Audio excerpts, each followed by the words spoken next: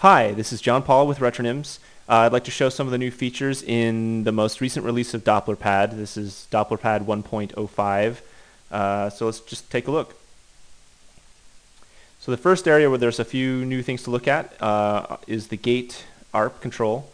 So if we go into the editor for this, the first thing you'll see across the top here is a new dynamic selector. And this lets you create more expressive rhythmic patterns by having variation in dynamics among the notes. So we've got this toggle here that lets you set soft, medium, and hard, and that essentially corresponds to volume. So if I drop in a soft note, you'll see a light brick, medium, slightly darker, and hard, darker still. So you still create long, short notes, anything you want, but now you've got some control over volume variation. And all of this is still controlled by the overall touch velocity that you touch the screen with, so you can make the whole kind of rhythmic loud, soft, louder and softer based on how hard you touch. So let's take a listen.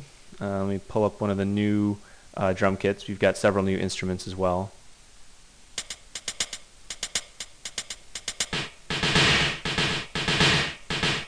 Pull this up.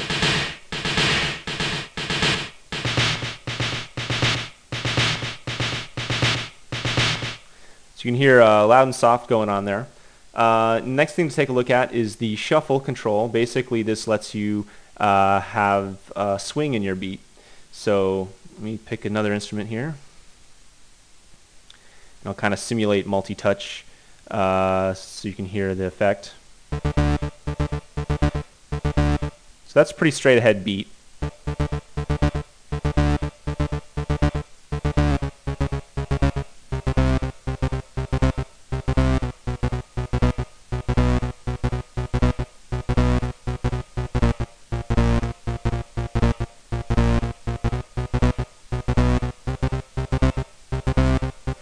So basically we've got 0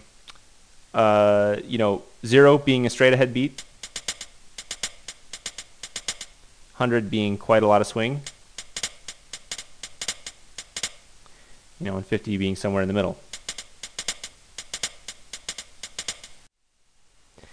So the next thing I want to show is the beat shift feature. It's up here in the loop controls.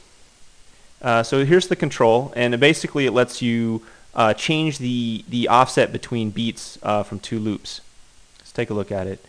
Overall, we've really improved the tempo sync between loops, so they always stay locked into tempo. And this is just one more control to sort of affect how they overlap. So I'll start up this drum beat here. So you can see up here in the sort of mini second row, this is actually the other pad. And you can sort of see its beat progression. So that's beat 8, beat 1 over here. So I'll start this one up.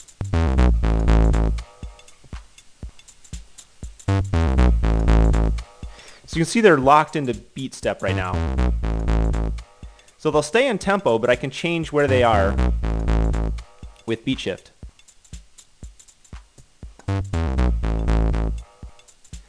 So that's it in a nutshell. I'll load up some more complicated loops here.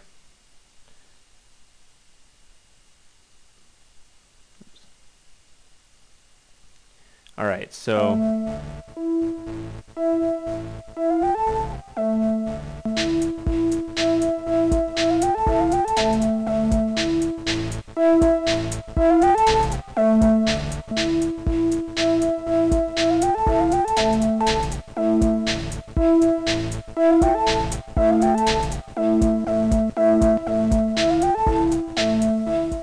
I'd like to talk a little bit about some updates we've made to the samplers. Here's our basic sampler. And you can now apply gate to the sampler.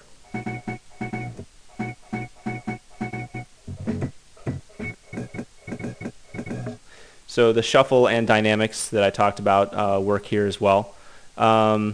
We have some new samplers. We've got the speed back, which allows you to control speed and pitch on the vertical axis.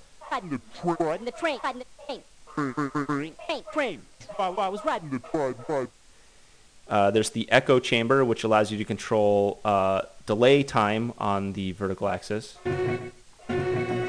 So quick delay up here, slower delay down there.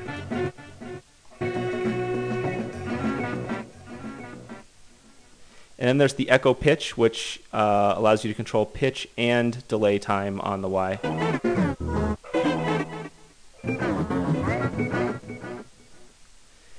So you can use these samplers along with your gated pattern to create some pretty interesting effects.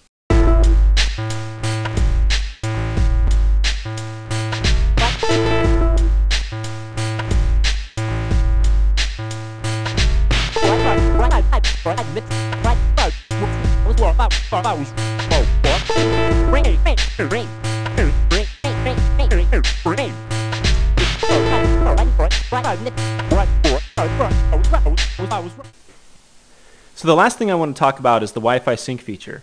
This allows you to transfer loops from your iPhone to your desktop over Wi-Fi. So I'm going to go ahead and tap this Tools button. And the only thing in here right now is Wi-Fi sync. I'll tap that. And this just shows you a standard URL that you can enter into a web browser.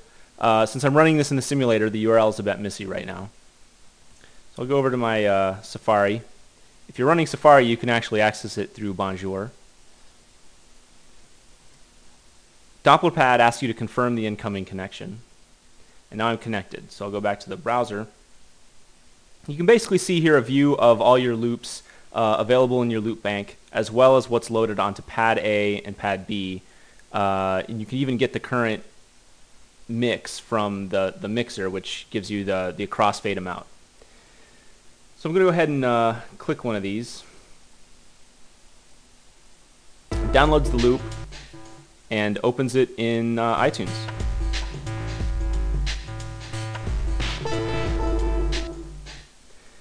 So you can do that for any loop here. Grab this one off the mixer, pad B.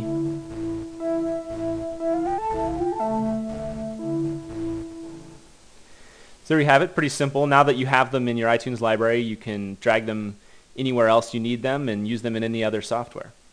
So that's Wi-Fi sync.